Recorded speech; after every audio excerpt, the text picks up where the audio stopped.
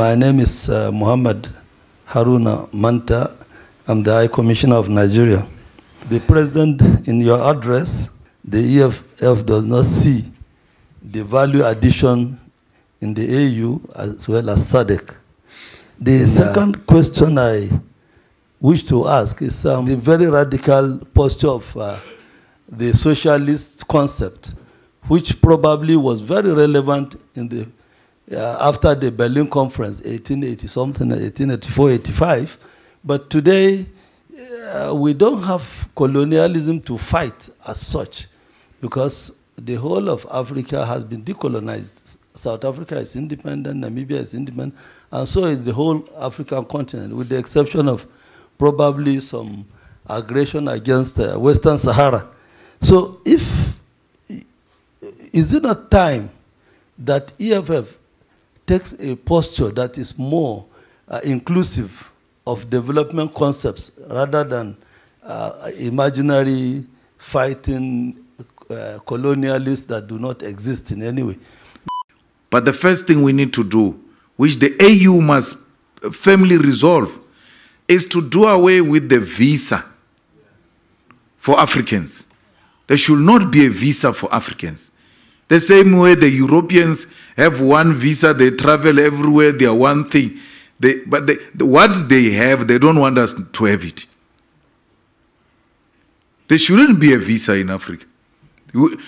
Free movement of people should be allowed. And there is no one who's going to leave Nigeria to come and settle here. It's not true, that thing. It's a myth. I mean, I come from a province called Limpopo. We don't need visa to go to Johannesburg. But people are still there in Limpopo. They've not left Limpopo to Johannesburg.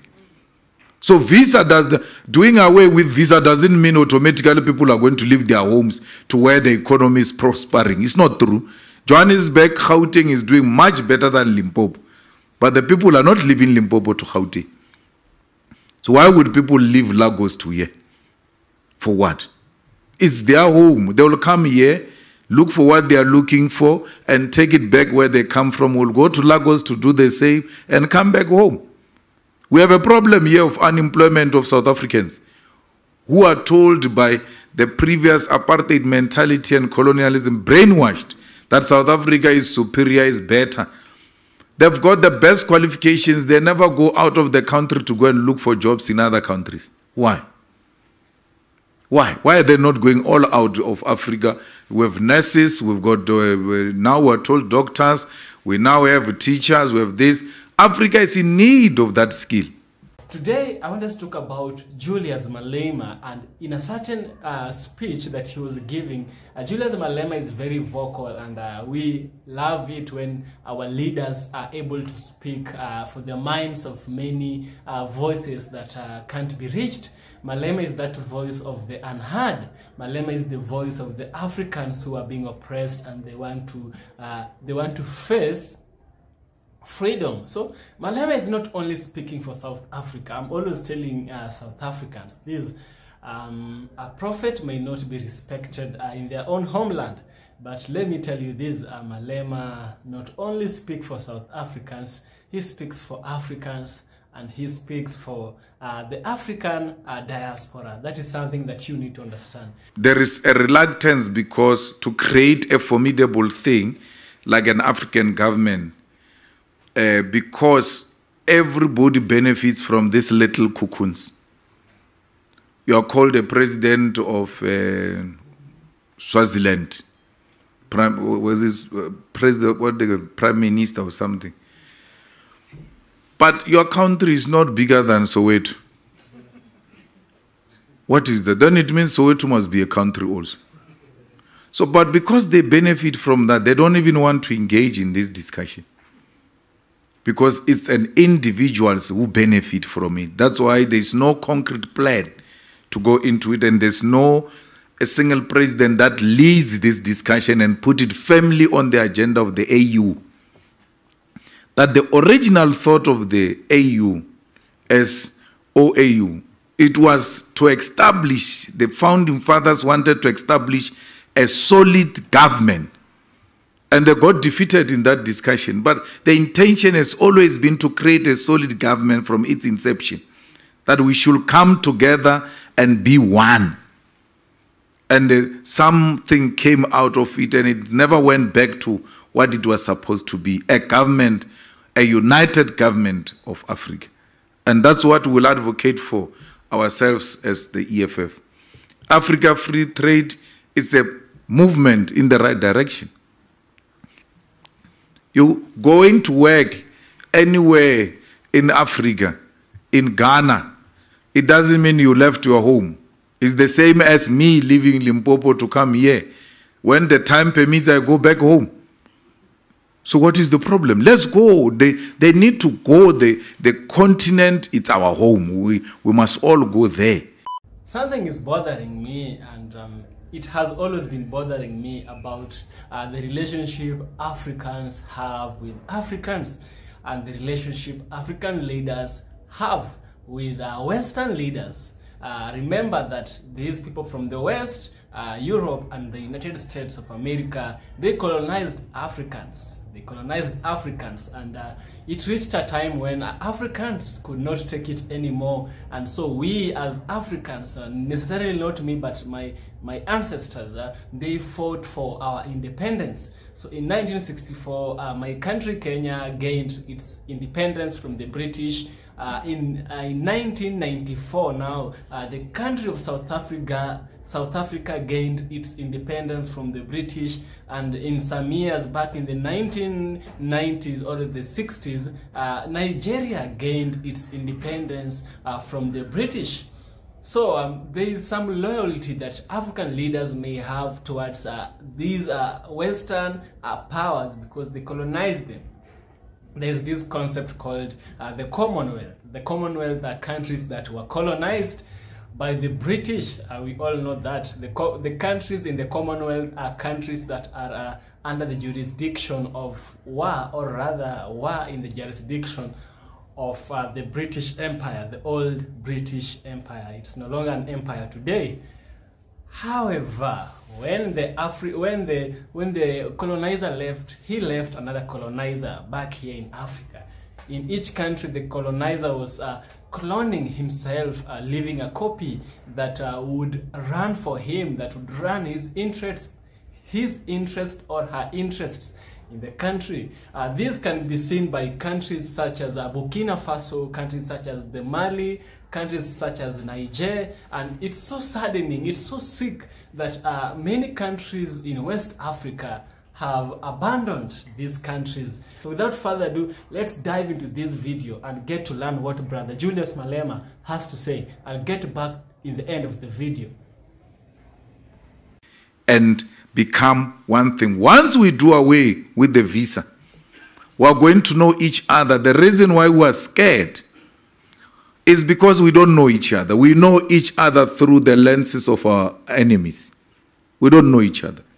So we must first know each other if we're going to build the government of Africa. So it's important that we engage in this thing. Free movement of people and goods, it will help us appreciate the existence of each other and bring us more closer for the unity of this continent. Well, African Union is it's a meeting of friends who don't even call each other to order. They can meet with a dictator who has just, killed his own people, and then meet for the whole week and not even mention it.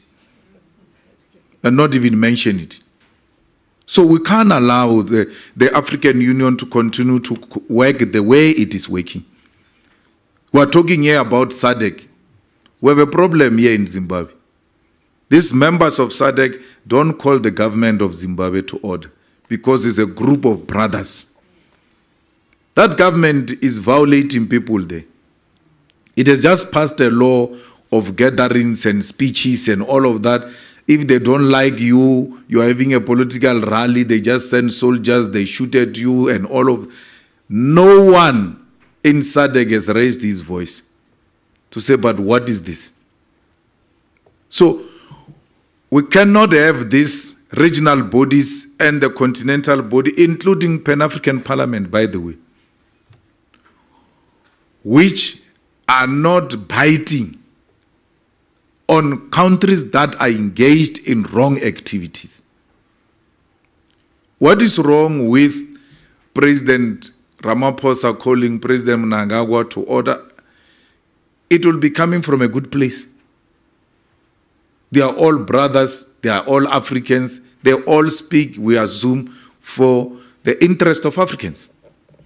So we can't have a situation where we've got regional bodies, continental bodies that become a meeting of elite without concrete solutions to the problems confronting the people of Africa. We have a problem in Mozambique.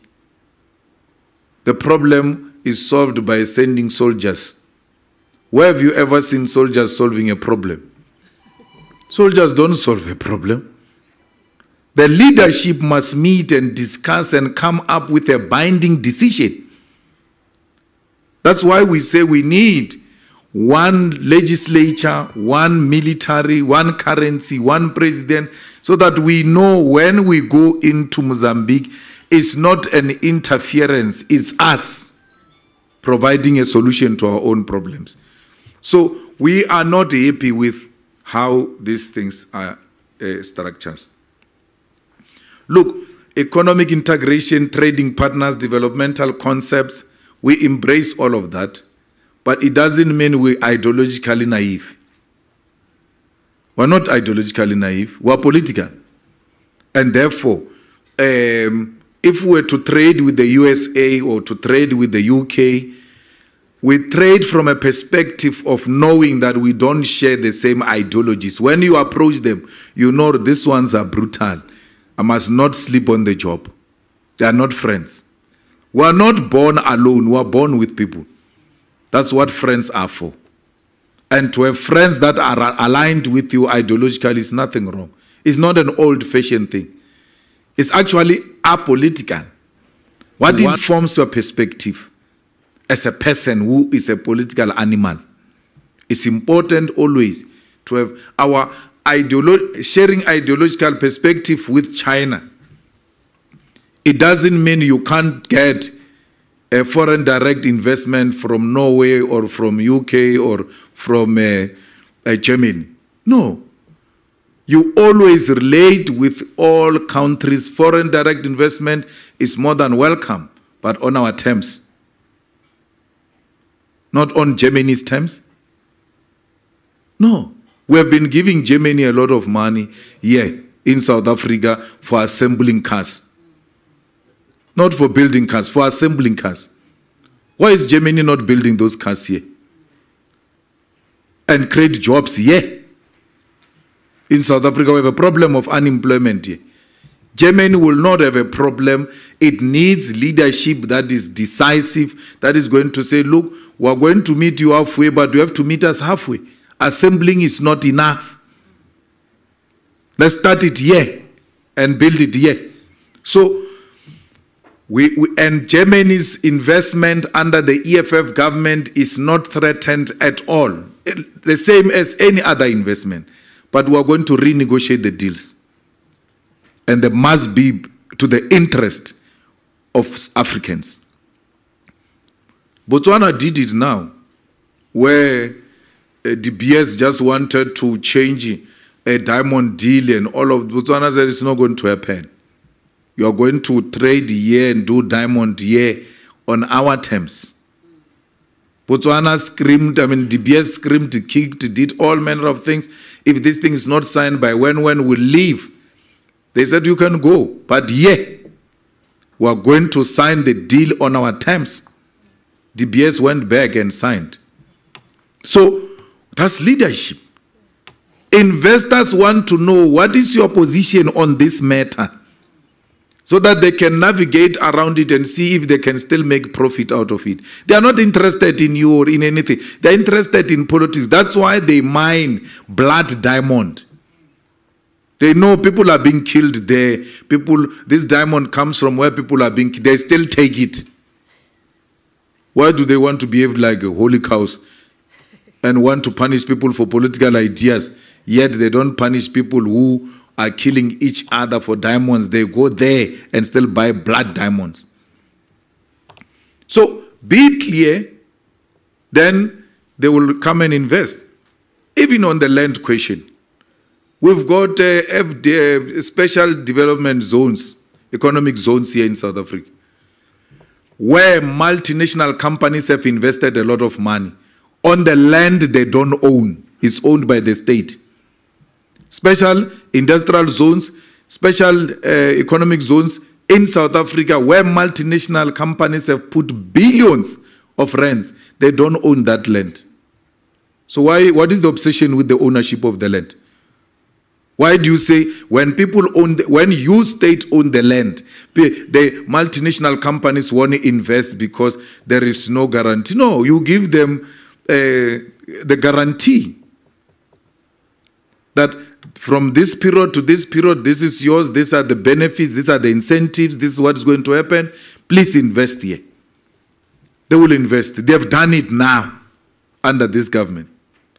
Why do you say when people don't own the land, there won't be investment? There is a huge development that happened right in front of us. You said, one of you said, was here for 9 years. I think it's a Dean of Diplomatic Corps. There's a huge development here in Midrand where there is Mall of Africa. That land, that big development you see there, that land is owned by an Indian family. Nigeria is a very corrupt country. It's a very, very corrupt country. And it's not me saying this, it's not my words. The facts are out there. You can check it by yourself. The facts are out there. Nigeria is very corrupt and somebody needs to tell them. Somebody needs to tell them. It's time that we understand Africa, we are one people. These boundaries were created by white people, not us. We are one people. They came here, we were one people. We didn't have Kenya, we didn't have South Africa, we didn't have Nigeria. These names were brought by the white person. We had one big land called Al-Kebulan. Al-Kebulan came to be transformed into Africa, which the white person forced upon us, you know. So Malema condemned him because this man was saying that Malema is always focusing on colonialism and imperialism. The High Commissioner stated that neocolonialism and imperialism is not an issue that Africans should be speaking about right now in the 21st century. But I don't agree with the High Commissioner as well, because right now the problems people are facing right now in Africa, the bigger problems are caused by neocolonialism, because African leaders are willing to oppress Africans for their own interest. And this is being caused by the interests that the West is putting upon them. There's that pressure the West is putting on these African leaders, and so they are like puppets. If Kenya has gold, they'll make sure that they sweet talk, they make good amendments with the president of Kenya to see if he can buy it. Mostly, and also unfortunately, our presidents and our leaders get into this trap of accepting Western deals at the expense of harming the Africans. And to me, that's not a good thing to do at all. It's really not good to do, because it's Africans you're doing to them. You who is a leader, you're no different from that African man, that African woman in the shamba, or that African child going to school in the morning without tea because you've raised some things or because you've done this and that. You see, problems Africans are facing today are problems of colonialism, a problem of imperialism. Now they've just metamorphosized and they have become neo-imperialism and neo-colonialism. So it is very, very right. It's important that Julius Malema talks about these problems. Upon listening to this speech, this is what I can conclude. You know, colonialism is a historical phenomenon that reshaped the world. It left an inedible mark on the African continent, not only in the African continent. These people were conquering many places, Asia, South America, Africa, you know.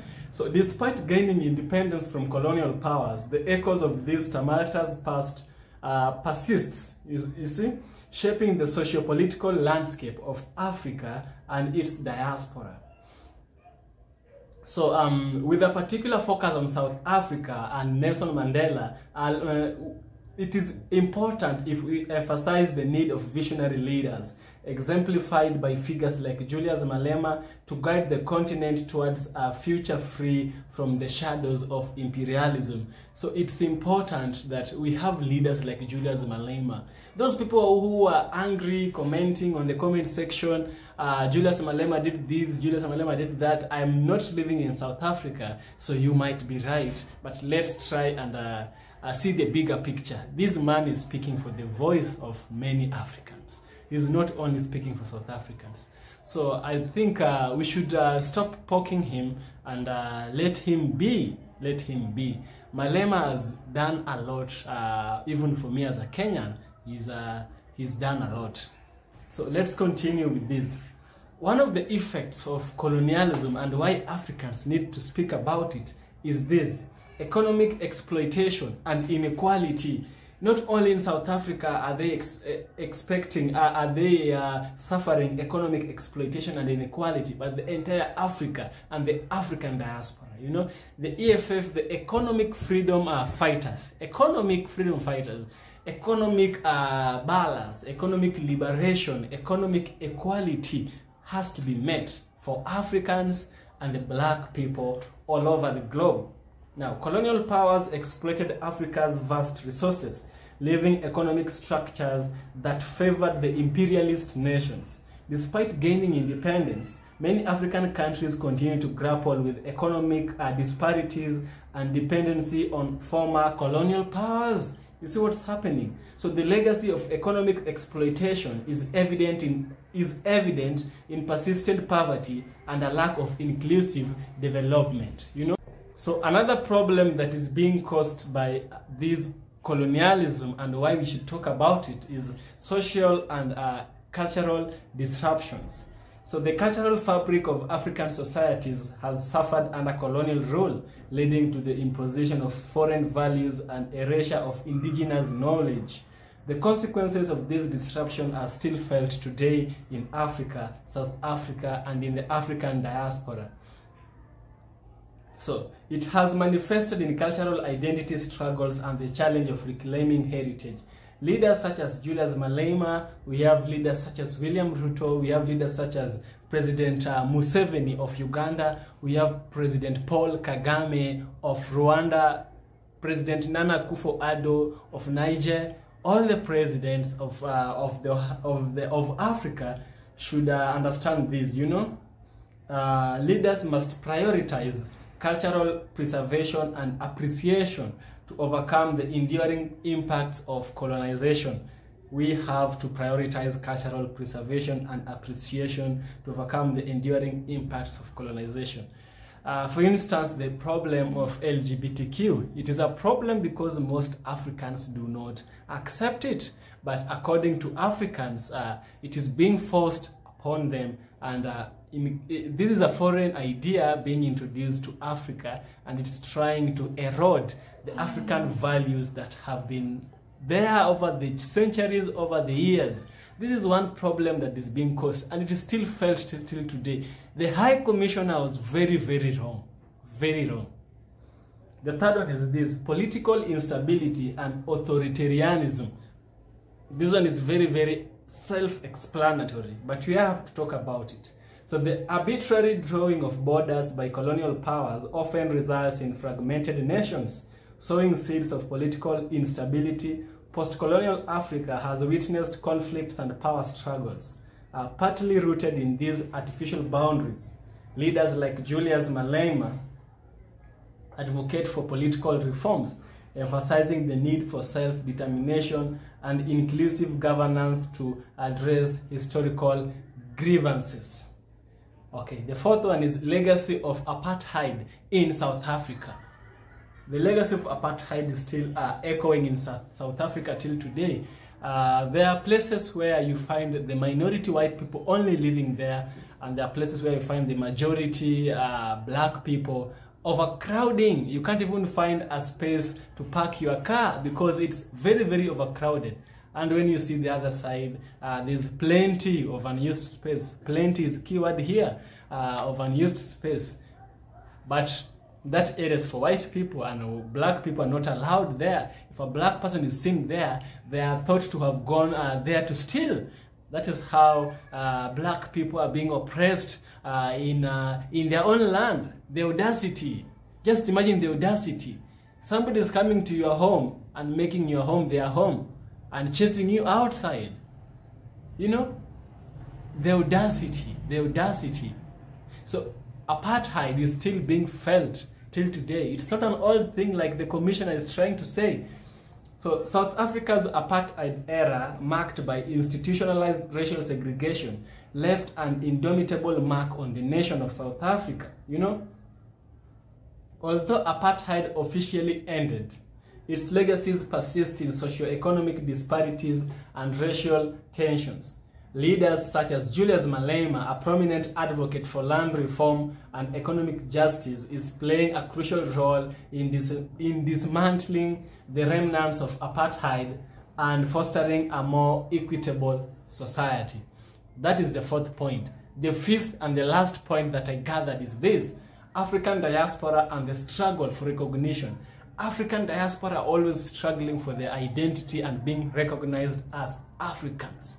That is a very big problem that I'm always trying to address in this channel. And if you love what I do, kindly do subscribe to the channel, like the video, and also support me on Patreon, give a super thanks, just do anything to support the channel. I'll be so much appreciative of your efforts.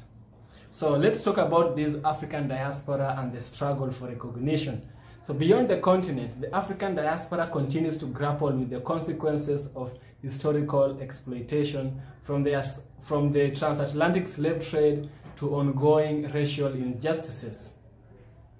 You know, leaders must acknowledge and address the global dimension of African struggles, fostering a solidarity and pushing for policies that rectify historical injustices, you know.